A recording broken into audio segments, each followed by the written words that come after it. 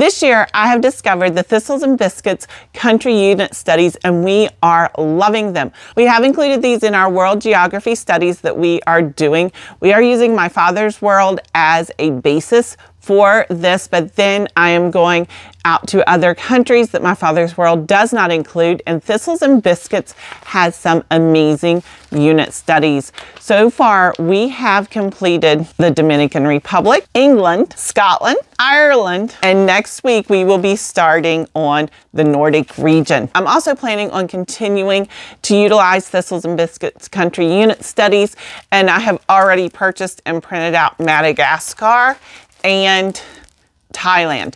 So I'm really excited to use these. One of the reasons that I like the Thistles and Biscuits unit studies is because they are not all the same. Now they do have some of the same components throughout the unit studies so that you can know what you're doing and you can really get used to and into the groove of working with these studies, but then they are all just a little bit different. They all have something that is unique to that country.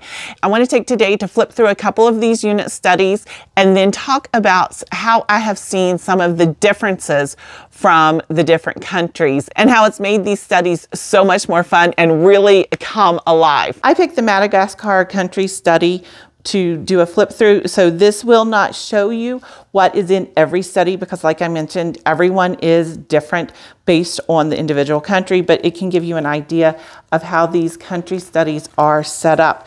So it starts with an overview, and this is generally the overview for the entire study. This one does not have it broken down by days. Some of them do, some of them don't. Also, this one does not have a cartoon that they utilize in some of the studies to give an overview of that country. I will make sure that I do find one of the cartoons and show you what it is, but they have these flashcards. So every study that I've seen does have flashcards based on what is important that you are getting ready to learn about the study. And then there is a map of the area. Also, we have recipes. All of the unit studies that we have done have recipes, and it's so much fun to make these. We really enjoy them. This one does have information on the trees that are part of Madagascar's landscape, and so each study will show something that is specific to that country.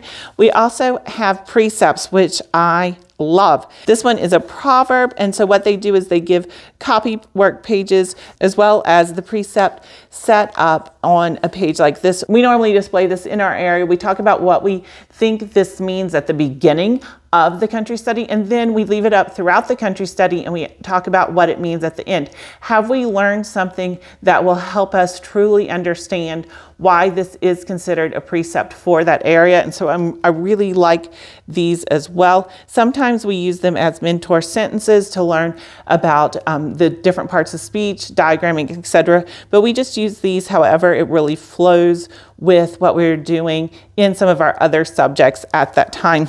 We have a map, which is very standard, and you can see that you're going to do something on your own based on the map and the area of the country. Next, this one is about a flower, because Madagascar is really known for being a botanical area. And so we have a lot of information about the flower and then also the animals within the area. This is the flag, which you will color the flag. And this asks, do you remember how the colors are chosen? So this must be something that we would have learned earlier in the study. And also we have a few coloring sheets based on what is known.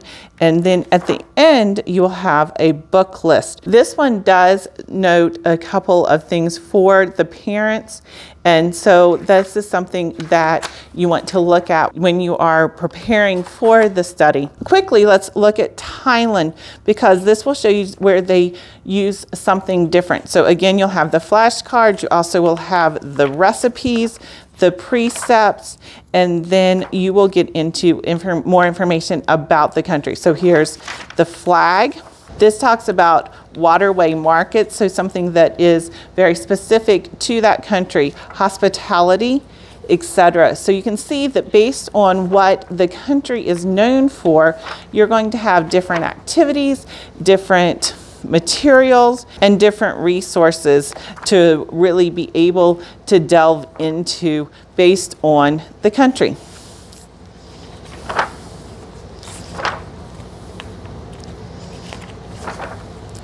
You can see that for some of them, they do have a playlist that you can just scan, which is very convenient. And then obviously there is the book list as well. These country studies do run about $7, and they also have sales on them. So be sure to sign up for their mailing list so that you can find out when they do have sales. With England, we talked about Shakespeare, and my daughter was able to write her own sonnet. We talked about the British invasion and listened to so many different artists from Britain that were included in that first and second British invasion and had days worth of conversations. This was one of the concepts that my daughter kept coming back to with regards to England, was the British invasion and how the music has impacted the United States and still is an influence in the United States. And so I think that that is great that she is able to make those connections. But her favorite part of the English unit study was Bansky. We watched a documentary on Bansky, and then she was able to create her own graffiti. And we did this unit study a couple months ago. She is still talking about Bansky. Bansky is one of the people who she wants to meet. It's one of the people that she is most intrigued by that we have been studying throughout her entire 6th grade year.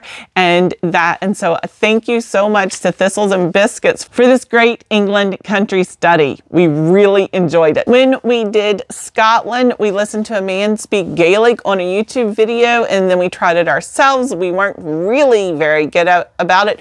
We also discovered, based on the recipes for Scotland, that we're not super duper fans of Scottish food. Someplace we did like the food recipes from was Ireland. This one had quite a few recipes in it, and we really did enjoy cooking. What we also enjoyed was the Irish dancing. This is something that we loved watching and trying to do ourselves, and we're really not that great at it. I did love in Scotland, they had this game where you are trying to invade the territory and capture the king. The king's trying to escape. This is a game that is still set out in our school area. It's something that my daughter's really enjoying playing continuously, and I love it because it is an opportunity to talk about how many times Ireland was invaded and about the different wars within Ireland. And so that is something that I thought was really great that they included in this Ireland country study, because it's not something that we see in some of the other studies, but it is very specific to Ireland. We will continue with these Thistles and Biscuits country studies throughout next year. I am so excited for them because they provide that something different. They're all unique based on what is important within that individual country, but they all do still have some continuity. They are easy to do, they are easy to follow, and you can go on many tangents with them. So thank you, Thistles and Biscuits. I hope you have a great day. Bye-bye.